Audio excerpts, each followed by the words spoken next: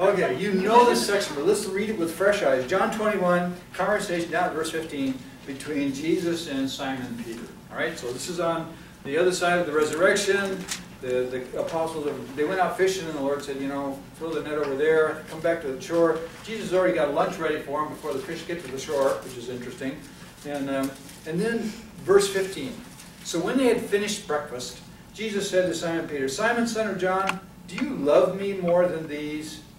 He said to him, yes, Lord, you know that I love you. Jesus said to him, tend my lambs. Verse 16. Jesus says to Peter again, a second time, Simon, son of John, do you love me? He said to him, yes, Lord, you know that I love you. He said to him, shepherd my sheep. Verse 17. He said to him a third time, Simon, son of John, do you love me? Peter was grieved because he said to him the third time, do you love me? And he said to him, Lord, you know all things. You know that I love you. Jesus said to him, tend my sheep. Verse 18, truly, truly, I say to you, when you were younger, you used to gird yourself and walk wherever you wished. But when you grow old, you will stretch out your hands, and someone else will gird you and bring you where you do not wish to go. Now this he said, signifying by what kind of death he would glorify God. What kind of death Peter would glorify God. And when Jesus had spoken this, he said to him, to Peter, follow me. Okay? Now, I would guess that in the messages that you've heard on this passage, it focused on two issues. One, it focused on the variations in the word love. How many of you have heard a message on the variations in the word love? Okay. Or it focused on the differences between tend, shepherd, and tend in terms of the command to Peter about what to do. Okay. We're not going to focus on either one of those tonight. I want you to focus on the word know. Each time in 15, 16, and 17, Peter responds, yes, Lord, you know that I love you. Verse 16, yes, Lord, you know that I love you. And verse 17, he says it twice. He said to him, Lord, you know all things. You know that I love you. And what struck me about this passage is that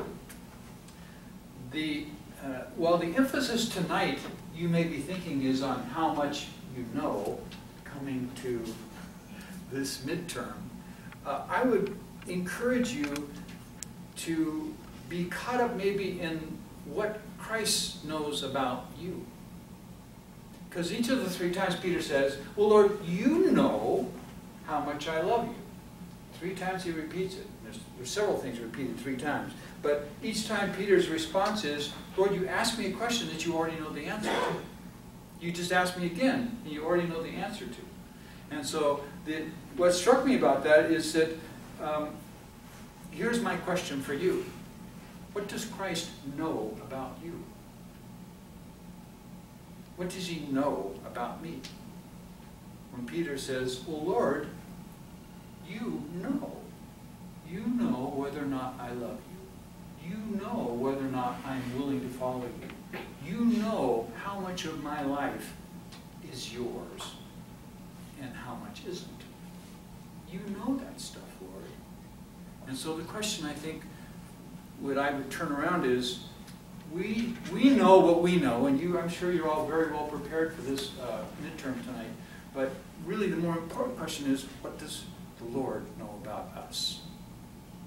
Where are our hearts? What is it that we really, when we think about God, what we think about?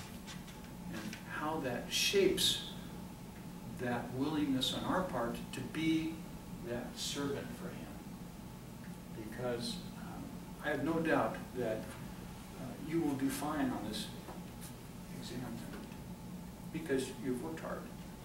But this is really just a part of a much bigger puzzle, which is not what we know, but what the Lord knows about us. So let's pray. Lord, I just thank you that you do know us. Lord, in some ways that's kind of a scary thing to me, because you know the stuff that looks good to other people, but you also know the reality of the kind of person we are by ourselves, and the crazy and some not so honoring thoughts that run through our head, Lord, that only you do know about, and we know it as well. But Lord, you love us. You love us. And Lord, that's just remarkable to me that you would love us with a perfect love in the face of the knowledge that you have about us. We are inconsistent. We fumble, we goof up, and sometimes we're out and out rebellious. Yet you love us, and you continue to love us. Lord, that is such an awesome truth. And no matter how we do tonight on this test, it will not affect your love for us one bit. You will continue to love us with an infinite love. Lord, that is so awesome to know that. Lord, I pray that you would bring a calmness and a peace to each one tonight. And Lord, be prepared. And Lord, allow their minds to be able to pull back the facts and whatever else to bring it to bear tonight on this exam. And Lord, thank you. Thank you that you know us and that you love us. We pray in your Son's name. Amen. So the overview was the diagram that you copied last time. And by the way, early returns are, you did really well on your tests. And my determination was if there was a single point on there that everybody you missed, I was going to discount it. So far, that hasn't been the case. But if there was one, it was a ringer, and you all missed it. I was just going to not make it part of the test. So, but, I'll learn about asking the questions first. So. Okay, so you have that on your notes.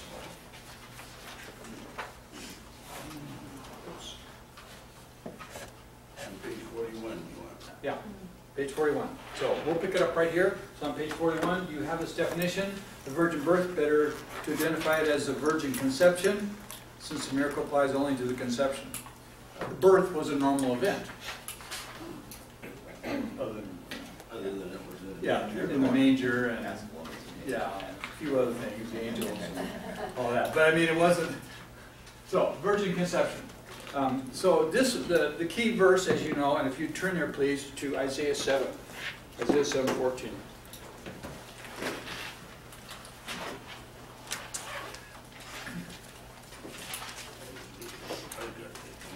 That's on page 920. 1067. Okay, Isaiah 7:14. Let's actually, if you're there in the text, let's go back to verse 10. Let's read 10 through 15. And Amanda, would you read that, please? Again the Lord spoke to Ahaz, ask a sign of the Lord your God.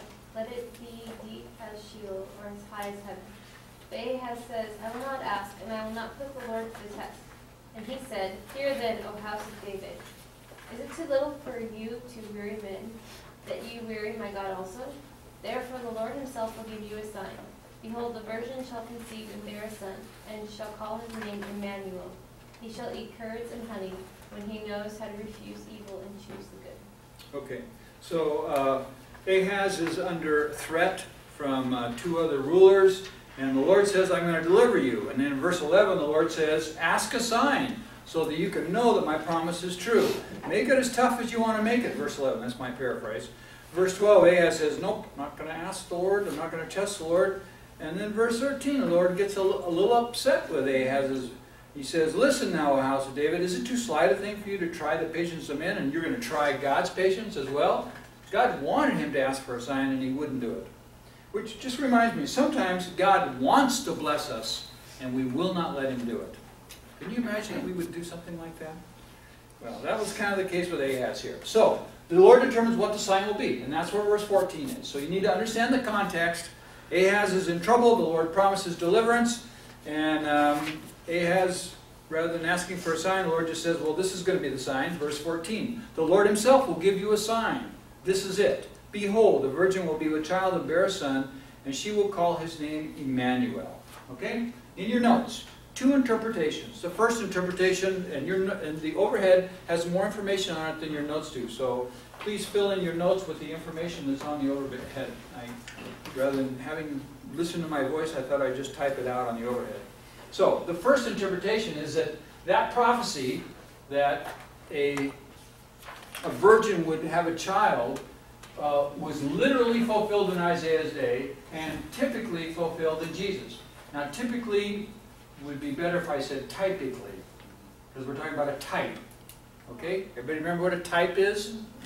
Okay, a type is a foreshadowing, a prefiguring of a deeper spiritual truth. So Moses was a type of Jesus Christ. The captivity in Egypt was a type of the slavery to sin before we are set free. All right, and so there are many types in Scripture. The high priest was a type of Christ, Melchizedek. All right, so when you see typically, think typically. It's type. All right. So interpretation 1, that the virgin born to a child was literally fulfilled in Isaiah's day. There was a virgin who had a child, and then as a type, it was fulfilled in Jesus Christ at his own birth. All right? So, issues related to that first interpretation. First one is the word for virgin. The word for virgin in the Hebrew is the word alma. It is a young woman of marriageable age. It is also used of women who are morally chaste in the Bible. It does not demand virginity. Okay? That's a key point. It does not demand virginity. And there is a word in the Hebrew that speaks only of virginity. That word wasn't used. Okay? So the first interpretation says, well, it could have been fulfilled in Isaiah's day, but it wouldn't have been a virgin in the way that we think of a virgin. It would have been, it's sometimes used of women who are just morally chaste. And so a morally chaste woman will have a child, because it doesn't demand virginity. So in other words, it could have happened in Isaiah's day, and it wouldn't have appeared to be a miracle. But where's the sign in that? And you need to know that in Isaiah 7:14, the Septuagint, everybody remember what the Septuagint is? Okay, Greek translation of the Old Testament from about 350 or 250 BC. The Greek translation uses a Greek word for virgin here. It's not as ambiguous as alma is in the Hebrew. It is a virgin. Okay? Not that the Greek translates is definitive, but just to know that that's what they used. They would have not have seen interpretation 1 as being valid. Okay? Interpretation 2.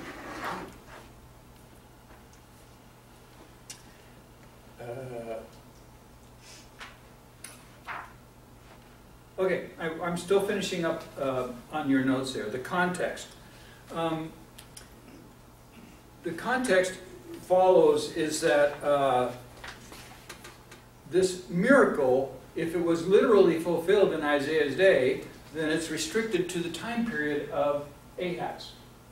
And its future fulfillment then is, it would have to be a type and under that. And it would have to be specific to the content to be fulfilled in Isaiah's day. The problem is that we don't have any clear record of its fulfillment at the time of Ahaz or when Isaiah spoke it. We have either its fulfillment in Jesus Christ or its type in Jesus Christ, but we don't have a woman that was an extraordinary birth that would have been a sign. What's the sign about a woman who is chaste having a child? That's not necessarily much of a sign for us. I think interpretation 2 is the stronger interpretation. So let's go to that one. Interpretation 2 is that, yes?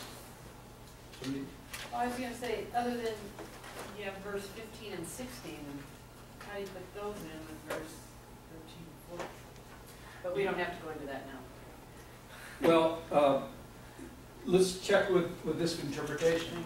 It was literally fulfilled in Christ's day. That's a cornerstone of our faith, that Jesus was born of a virgin. That was a literal fulfillment, that actually a virgin shall be with child, and that's Mary and Jesus. And it was typically, or as a type, fulfilled in Ahaz's time. In other words, reverse the first one. Okay? So, and that fits the context. Because, for instance, the meaning of sign, and you have this on the next page. Customarily in the Old Testament, a sign is a miraculous act or a miraculous event. That is the common, customary meaning of a sign in the Old Testament. So, for it to be a sign that would have spoken to Ahaz, it would have had to have been a miraculous event. Well, it was a miraculous event clearly when Jesus was born of a virgin. So that's the literal fulfillment. And then again, we have the second issue here is the meaning of Emmanuel. Emmanuel is used a couple more times in the book of Isaiah. If you flip over to chapter 8, verse 8, Emmanuel is used another time. And it's actually used twice in chapter 8.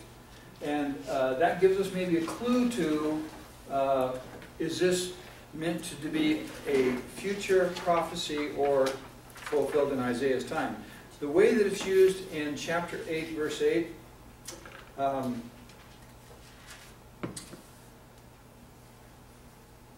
it's a prophecy about the Assyrians coming in.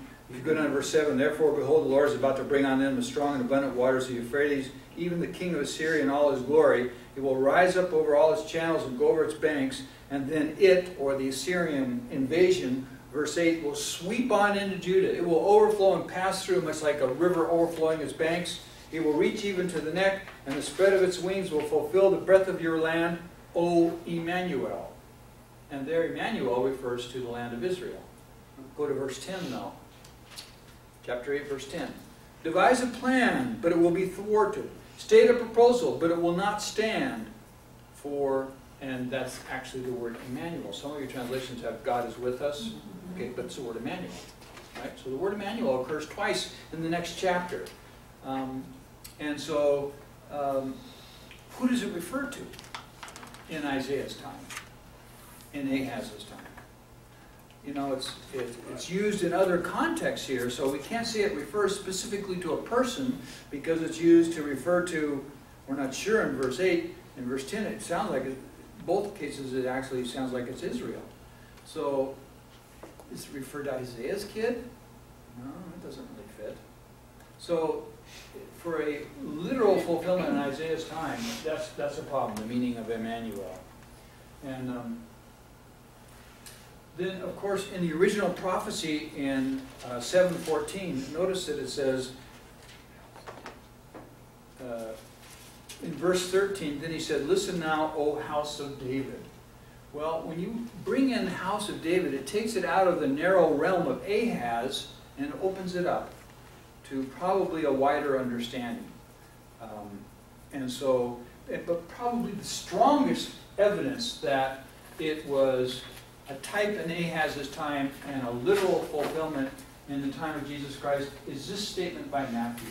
In Matthew 1, 22 and 23. You have the statement in your notes, you don't have the notation, that it's Matthew 1, 22 and 23. Matthew says, now all this took place that what was spoken by the Lord through the prophet, you know it's the prophet Isaiah, might be fulfilled. Jesus Christ's virgin birth was a fulfillment of prophecy. So we know that by the New Testament writer's commentary on that passage in Isaiah that it was meant to be fulfilled and was fulfilled in Jesus Christ. If that's a little too confusing, just put a star by interpretation number 2 is probably the stronger of the two for these reasons. But that brings us to an issue about fulfillment. And you just have on your notes a note prophetic. You have typical, double, or partial. And this fills that out a little bit for what you have in your notes. Typical or type fulfillment is very common, right? Jesus Christ, we have the type of the priesthood of Melchizedek. We have the type of the sacrificial lamb, the Passover lamb from the book of Exodus. So we saw a lot of type fulfillment. Partial fulfillment is also acceptable. In other words, there are messianic prophecies that have only been partly fulfilled, and we're still waiting for some of them to be completely fulfilled at the second coming of Jesus Christ. Double fulfillment, though, has a problem. And that's, where does that relate to our passage? There was a virgin who had a child in Ahaz's time, and then Jesus Christ was that. So that would be like a double fulfillment. The problem with double fulfillment is, when does it stop being fulfilled? I mean, how do we know it's only a double, and not a triple, and not a quadruple? And then also, there's a lot of discussion as to when actually does it get fulfilled. It's much more open-ended to say, well, it was fulfilled then, and it's fulfilled now, and maybe again and again and again. And so the double fulfillment is a problem. And the double being at the time that it was spoken, and then at some later date, or multiple later dates. If it happens all the time, how can we call it prophecy? Yeah, it's something else. Yeah. So, again, strong support for the second interpretation that The prophecy from Isaiah 7:14 was fulfilled as a type in Ahaz's day, fulfilled literally in Jesus Christ. And then Just a it's... second. Oh, go back. Yes,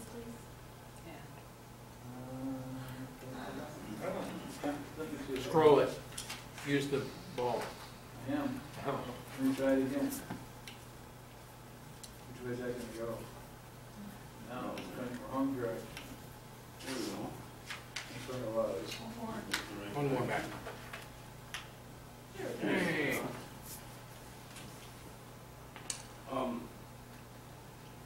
For this to be a prophecy, we don't need to have it fulfilled in Isaiah's time. No. There's But- no evidence that it was. Well, there's no evidence that it was fulfilled as in the same way that it was for Jesus Christ.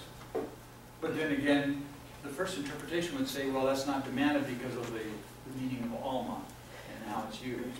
So, you know, just so you know, because these issues, as we're going to get to the humanity of Jesus Christ here, this issue comes up. Was he fully human? Well, that has somewhat to do with this initial prophecy about it. Everybody got it? Yes. Okay. It's kind of interesting, too, that liberal theologians suddenly get very interested in the Old Testament and how accurate it is because it uses that word. Right. Yeah. Okay, the virgin birth. It is affirmed in the Gospels. Matthew, I'm going to give you two here, and on your notes you can see one in Matthew. Matthew tends to stress Joseph's skepticism, and Luke stresses Mary's skepticism. But here's just a summary of the quotes from Matthew, all in chapter 1. Joseph, of the husband of Mary, by whom was born Jesus, who is called the Christ, child conceived by the Holy Spirit, fulfilled, the virgin will conceive. He kept her a virgin. So the fulfillment of Isaiah's prophecy is pretty well nailed down in Matthew. You've got all that in your notes. And then again in Luke, the virgin will conceive, the Holy Spirit will overshadow, being supposedly the son of Joseph, giving a hint that it's not the son of Joseph. You know, the only possibility being either someone else's son or the virgin birth, the fulfillment of Isaiah 7:14. You do not have these notes under the phrase theological significance there right before the baptism heading. Was the virgin birth necessary? It's necessary that Jesus be fully God and fully man. The virgin birth is the mechanism, if you will, for fully man. And our salvation hinges on both of these truths, fully God and fully man. Why? Only God can forgive our sins, and only man can die. And we will see that this position that is necessary that Jesus Christ be fully God and fully man is, well, you read it in your notes.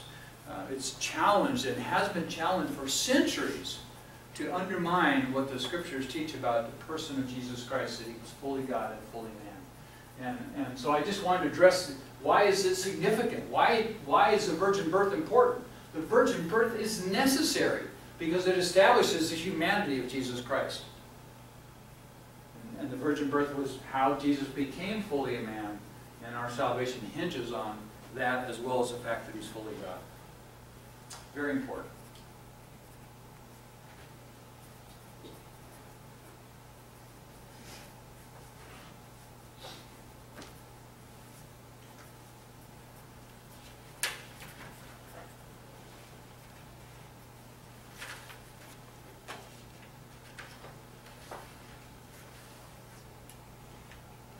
What did Briery postulate? Didn't he say it didn't have to be? What did he say? Ryrie slices this differently. Yes. Slightly different. Yeah. He's a man because he was born of a woman. Yeah. And it was necessary for the woman to be a virgin to preserve the sinlessness of the deity. Yeah, but he doesn't take issue that Jesus was So, fully man. I mean, there's no contradiction between them. Right. He just approaches it from a slightly different angle. Yeah. He does make those last two statements. Yeah. Right? Okay. So the baptism. You have this in your notes. Purpose of John's baptism of Jesus. In general, John baptized. It's on page 43 at the top. John baptized for repentance to spiritually prepare the people for Messiah's coming. This did not apply to Jesus, of course, and is the reason John was reluctant to baptize him. Jesus didn't need to repent. For John, baptizing Messiah would bring about a sign which would indicate Messiah had come. For Jesus, the baptism fulfilled all righteousness, suggesting that it was part of the fulfillment of Old Testament prophecy regarding the anointing and ministry of Messiah. Just a note before I read that next section.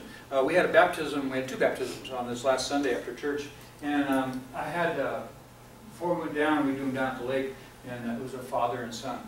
And before the baptism, I had another fellow in the church come up to me, and he said, well, I need to know whether or not I should get baptized. I said, okay, tell me, have you been baptized before? He said, yeah.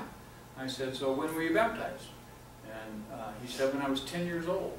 I said, did you believe Jesus as the Lord and Savior of your life at age 10? He said, I'm sure I did at 10. But he said, the wheel came off my life at about 13. And for about 40 years, so it's been about 70 now, for about 40 years, no one could have known that I was a Christian. I did not live for the Lord in any way. Do I need to be baptized? Because he's come back to the church and to walking with the Lord and families there. But there was a big chunk of his life where that wasn't the case. And he said, do I need to be baptized? And so I answered him according to this right here. I said, well, if you're asking me, do you need to be baptized for the command in Matthew 28, go therefore into all nations, make disciples, baptize them in the name of the Father, Son, and the Holy Spirit, teaching them all I commanded you. If you were truly a follower of Jesus Christ through faith, then that baptism has been sufficient. And then I explained to him the baptism that John did. I said, John baptized for repentance.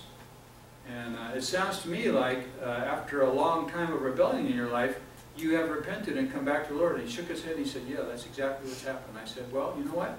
You don't need to be baptized for salvation. But if it would be important to you to be baptized as a mark of repentance, I'd be glad to do that. And so I left it up to him, but tried to clarify the issue as you have it here with the two different baptisms, because John was not baptizing for salvation. He was baptizing for repentance. That's what he said. Yeah. So, and Jesus wasn't repenting. It was more fulfilling all righteousness. The Trinitarian significance, we've talked about this. All three members of the Trinity were present. And the Messianic significance, the phrase, this is my beloved Son, is seen as a partial allusion. Its fulfillment is in Psalm 2:7. We've talked about Psalm 2:7. Another prophetic proclamation of Christ's divine sonship. And then you have a further note that I did not copy on here that's in your notes there. One should note that Jesus did not become the Son of God here, as some critics suggest. In other words, he became God's Son on the day he was baptized. Rather, his divine sonship is being publicly proclaimed for the first time.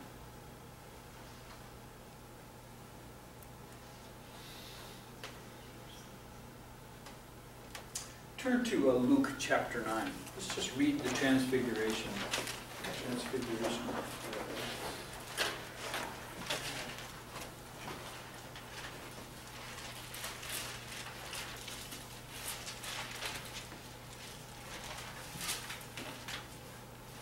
Luke 9:27 through 36. Jordan, would you read that 27 to 36, please? But I tell you of the truth, there are some standing here who will not taste death until they see the kingdom of God. And it came to pass about 8 days after these sayings, he took Peter, John, and James and went up to the mountain to pray. And as he prayed, the fashion of his countenance was altered, yea, King James, and his clothes were white and glistening. And behold, there spoke with him two men, which were Moses and Elijah, who appeared in glory, and spoke of his departure, which he should accomplish at Jerusalem. But Peter and those that were with him were heavy with sleep. And when they were awake, when they woke up, they saw his glory and the two men that stood with him. And it came to pass, as they departed from him, Peter said to Jesus, Master, it is good for us to be here. Let us make 3 tabernacles, one for you, one for Moses, and one for Elijah, not knowing what he said. While he was still speaking, there came a cloud and overshadowed them, and they feared as they entered into the cloud. And there came a voice out of the cloud, saying, This is my beloved Son, listen to him.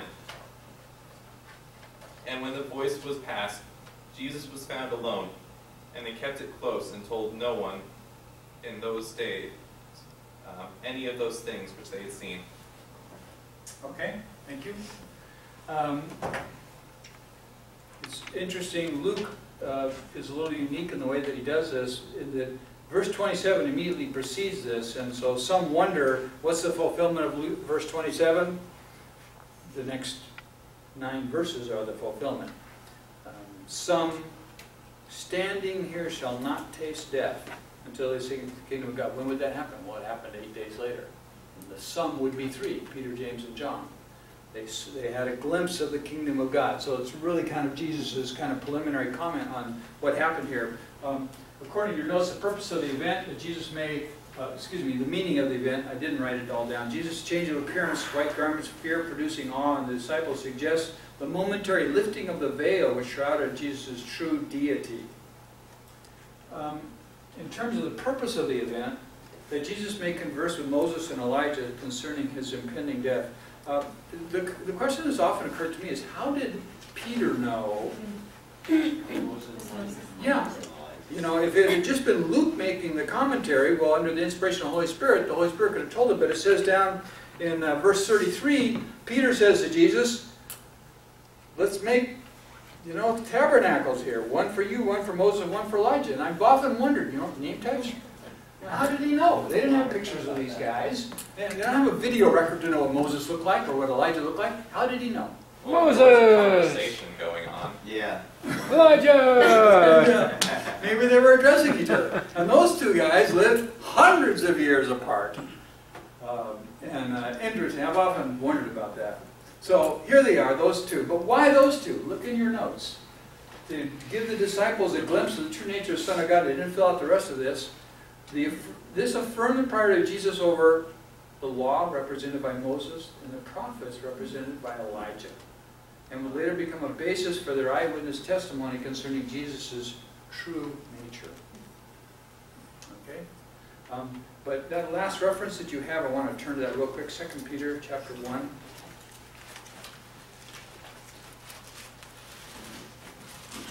What are we looking at? It's right there at the end of the Transfiguration section, 2 Peter 1, verse 16 through 18.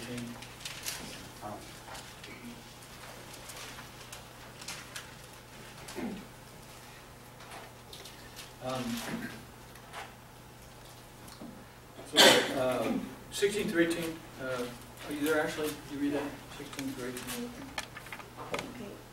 For we have not followed cunningly devised fables when we made known unto you the power and coming of our Lord Jesus Christ, but were eyewitnesses of his majesty.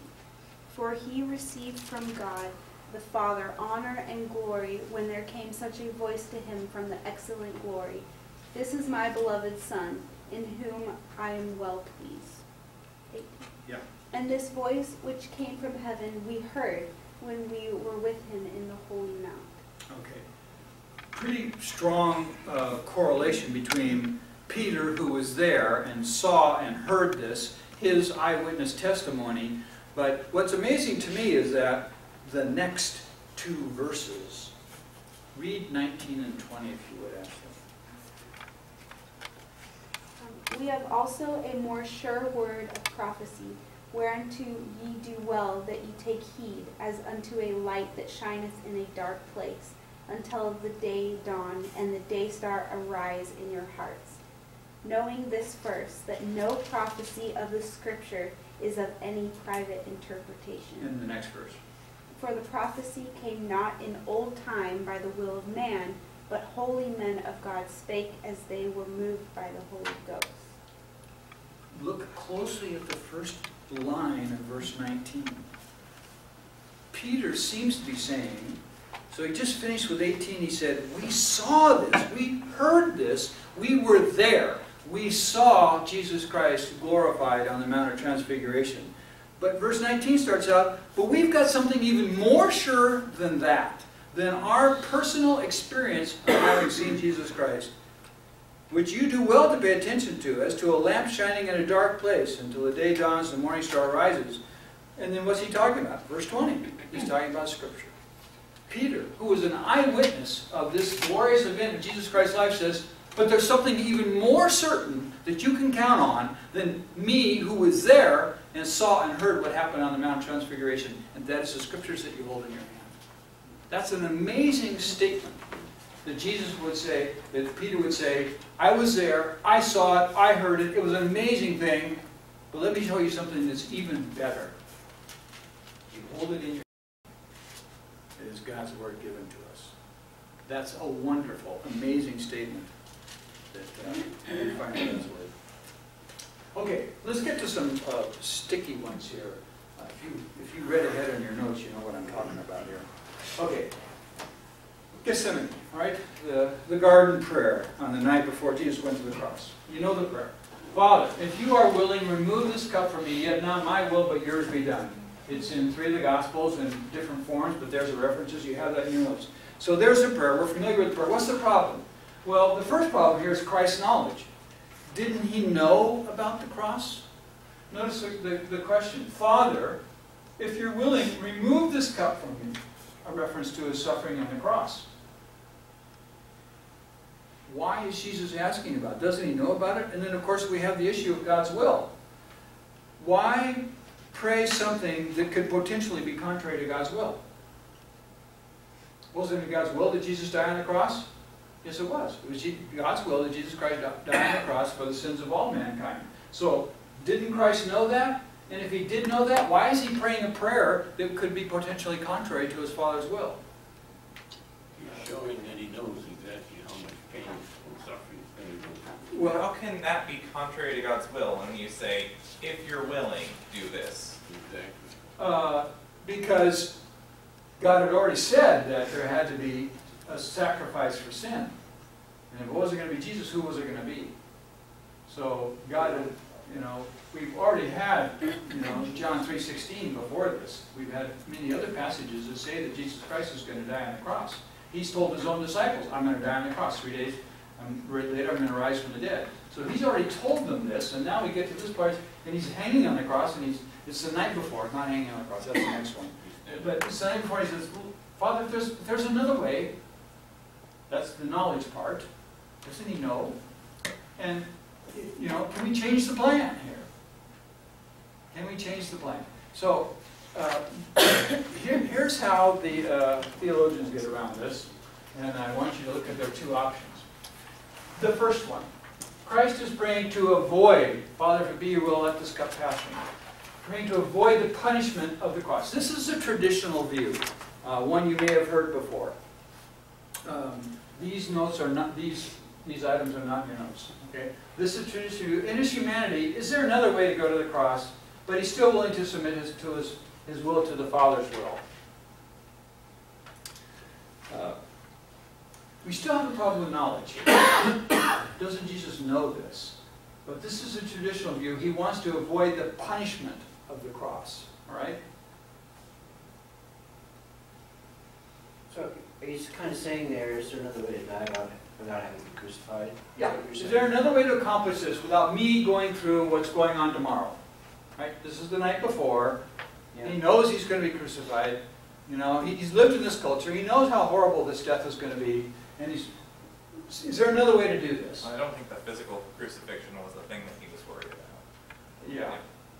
Yeah. And I would, yeah. I think the second one, does everybody get these notes down? No, not yet. I think the second one is the stronger, but this is the traditional view. You ask most people, what does it mean when Jesus said, Father, if you're willing, take this cup from me, but your will be done? He wanted to avoid the punishment. That's probably not It could be that, but I think the next one is the stronger argument. Are we good to switch this?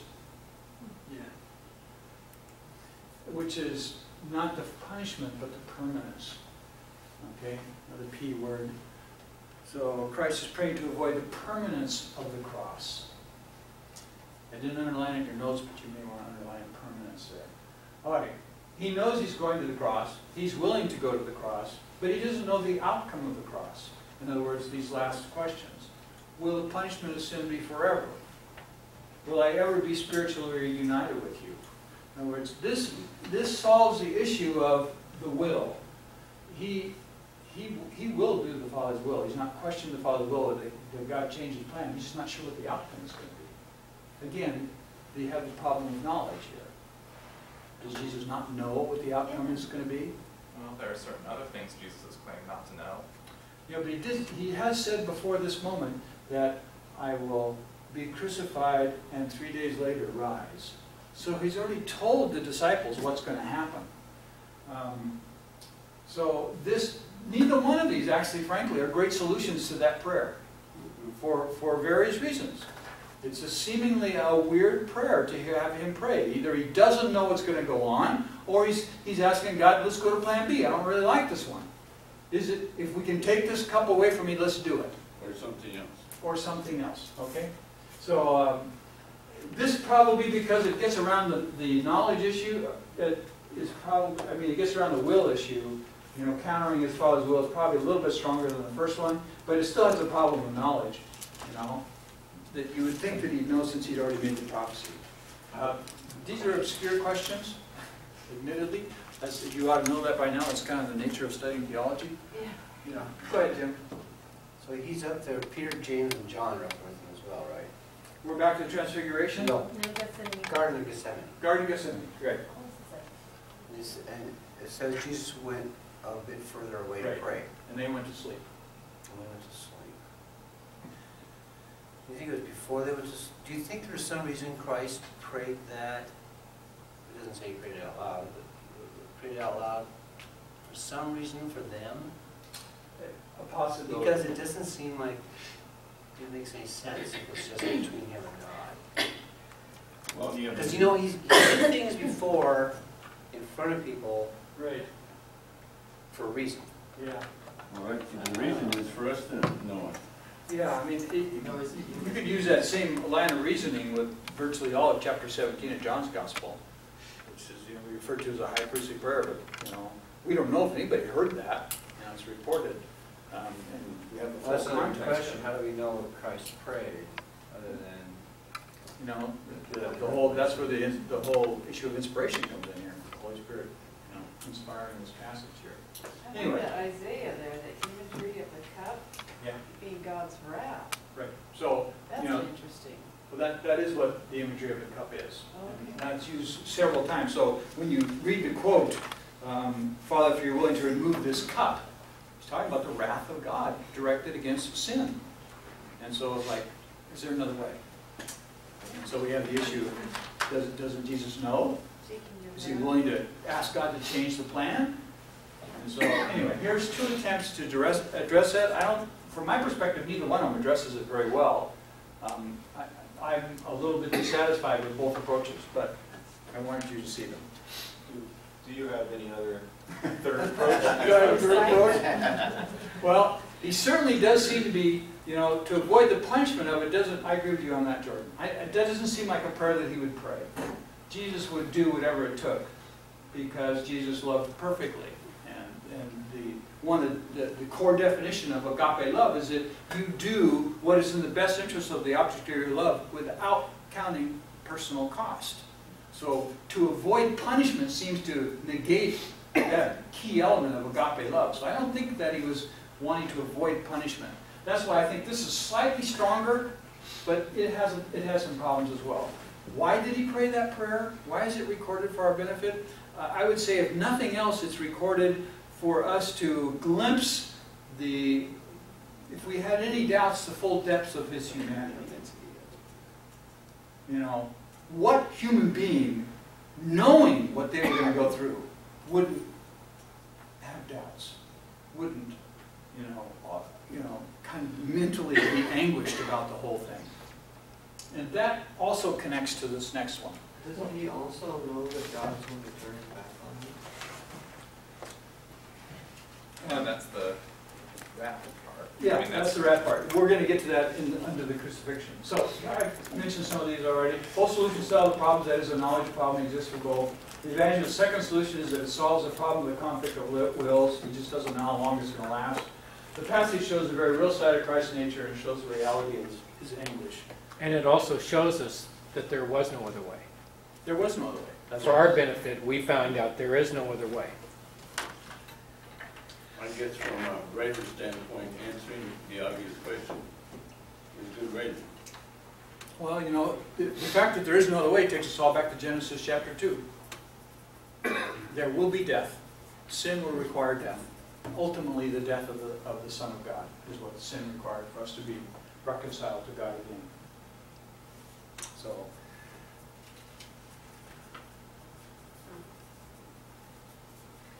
So all that with no answer. Okay. okay? Yes, we see a lot of this these days. You do, yeah. You read Ryrie, you run into this stuff all the time, don't you? But you know what? It will cause you to, I hope, to come to these questions maybe a little more open-minded rather than think, well, I've always been told this. You know, but is there another point of view? Well, there are other points of view. Here's the strengths and here's the weaknesses of both points of view. And I think that is a healthy exercise, I think, to bring to the study of God's Word. So let's look at the last phrase here, which is in the crucifixion. You have it in your notes on page 44. My God, why hast thou forsaken me? So, go ahead. Isn't that also the start of Psalm 22? Yes, it is. It is 22:1. So and that's part of the solution here. It's a fulfillment of prophecy. So, the problem. In what sense is Jesus, the divine Son, forsaken by God? And is that a Trinitarian contradiction? Three persons in one God. In what sense can one God forsake himself? Exactly. What does that mean? My God, why hast thou forsaken me? In other words, so there's the problem. And how do we understand that? What way was Jesus Christ forsaken, and does that undermine our understanding, limited as it is, of the way the Trinity works? So, a couple of insights. Linguistically. Did I say linguistic or linguine? Linguistically. Right. Jesus addresses God as God, not as Father. All right? So in terms of the Trinitarian aspect of it, it doesn't address him as the Father, which would have been a natural, the Son, this is my Son, I'm well pleased, my Father. That was the most common way that Jesus addressed the third person of the Trinity, was Father. Okay, but not here. My God, not my Father, my Father. My God, why hast thou forsaken me? And then the biblical insight, as Mitchell pointed out. It is a part of the fulfillment of Psalm 22:1. He's not merely crying out in irrational anguish. He's specifically quoting a scripture, stressing his complete fulfillment at every point.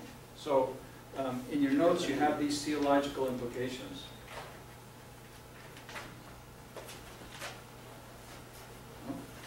Nothing there. We haven't used Here it is. No? No? There Here it is. Nope. That's on the floor. I'm going to go. Okay, well, I'll just read it to you. You have this in your notes. On the surface, it does stress the human anguish of Jesus. That's important. The cry addresses Elohim, not Abba. We made that point earlier. Elohim would have been God. Abba is the Father. Stressing a temporary separation that did occur between Father and Son due to Jesus becoming sin for us. I have dough there. It's due. I need someone to do a spell check on me when I type these things. I don't think It's still any of come us out. are in the position. Spell check would not help you in that. No, that's Yeah, right. need That's some a word. proofreading. And the darkness of the hour is a symbolic picture of the cry, the darkness. it's important to distinguish the Father from the Son. You may have remembered earlier we talked about patripassionism. And the reason it's important to distinguish Father from Son and understand the Trinity and redemption and failing, because patripassionism is a heresy that the Father died on the cross, right? One God, so God, Father died on the cross. Father, passion. This anguish cry underscores a difference between the members of the Trinity. And then, of course, it concludes with divine reconciliation as Jesus ends his appeal and goes back to Father. Right? Notice, please, back to Abba. Into your hands I commit my spirit. Can you explain exactly how it underscores the difference? Because he says, Father, why hast thou forsaken me? Yeah, God, why have you forsaken me? So there's a distinction between the two persons, one, remaining and one being forsaken. And then we see the reconciliation, into your hands I commit my spirit. I don't know that we understand, but these are some of those phrases that, my God, why hast thou forsaken me? What does that mean? In what sense did the Father forsake? I'm sure you probably heard it expressed in some ways, God just turned his back, so to speak, on sin. As Jesus bore the sins of the world. Well, isn't that the logical conclusion? Because God cannot be in the presence of sin. Yes. So he really couldn't, perhaps, turn his back, figuratively speaking. He doesn't have a back. He turns his back on it. Okay, they're not omnipresent. Takes himself out of the presence of that. Yeah. But how does that work within the context of the Trinity? Well, maybe it's Well, how can it not? maybe like it's his omnipresence and he's in, he's even can see hell, right? Right.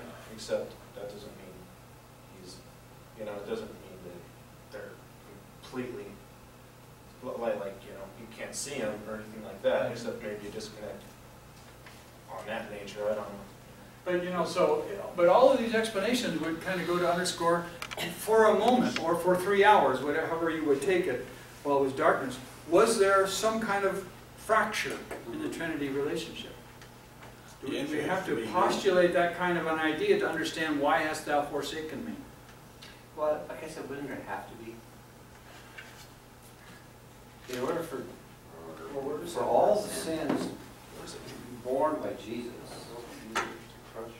God couldn't be present at that time as part of, Jesus couldn't be part of God at that time. Part of the answer here, I think, is in our next section, which is the hypo-static union, which is fully God, fully man section. Because I think part of the answer here is that Jesus Christ bore the sins as a human. God didn't die. A man named Jesus Christ died on the cross. God didn't die. And the hypo-static union, which is very difficult for us to really get our head around, kind of addresses that issue. Oh yeah, the rest of this is simple. The fact that It's like you're a plant and you just open up to the next question. It keeps getting, Yeah. peeling the layers off the onion. Keep finding it's Just find more onion, right? more onion. Yeah. does the position of judge play in this discussion? In what way? God is not judge or cannot be judged. It has to be, and therefore he turns his back on sin because he doesn't know what to do with it, or he doesn't know how to handle it exactly. Because he's a man, it takes a human judge, or a judge that's had human experience. If you're asking which member of the Trinity will judge sin, No. no. Why did he turn his back on Jesus? Uh-huh. Because Jesus represented sin, and he could not, he did not have the attributes to righteously judge sin in man.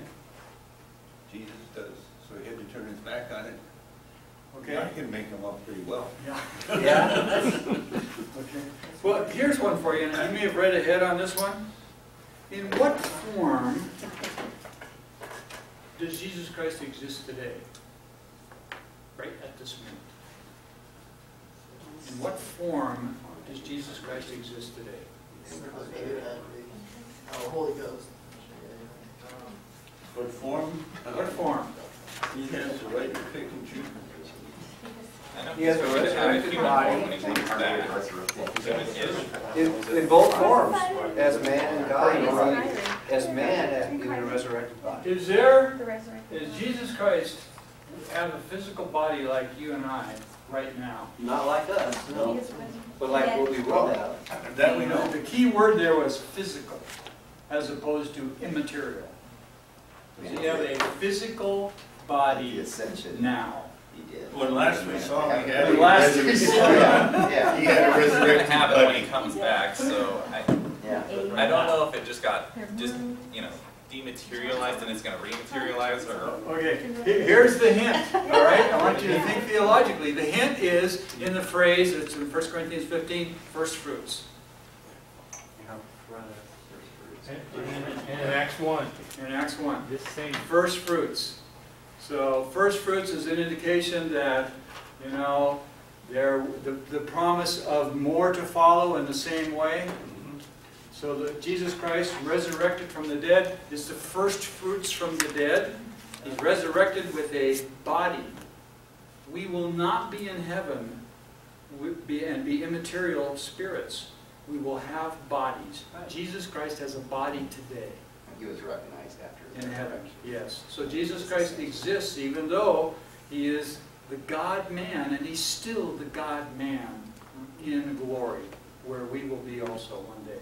So the answer is a little bit of a trick question, but the answer is that one understanding of the hypostatic union, fully God, fully man, is that He's still fully God, fully man. Neither one of those ceased at His death and resurrection and ascension.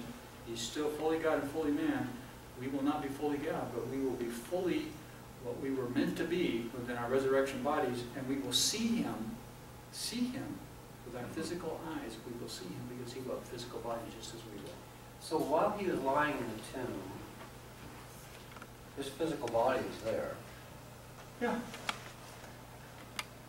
We're assuming his spirit, soul, They were going to talk about that. had left in some place. We don't know. I don't know. he was having a dinner party with that thief. And then, well, that's true because that day they'd be together. So, but In paradise. so when he was resurrected, his body that left the tomb was the new resurrected body. Is where he says the prototypical reincarnate body. And that's how he entered the That's how you chamber ascend. without That's right. coming through the door and That's right. time and space continuum and stuff. But He ate food, But he ate food. Yeah. and they could touch Him. And he was Touch Him. thirsty. I mean, their hands didn't pass through.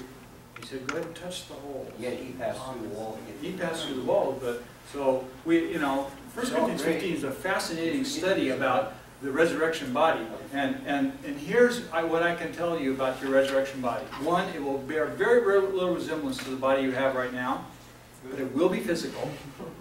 Two, you will be unique and recognizable. We will still know each other.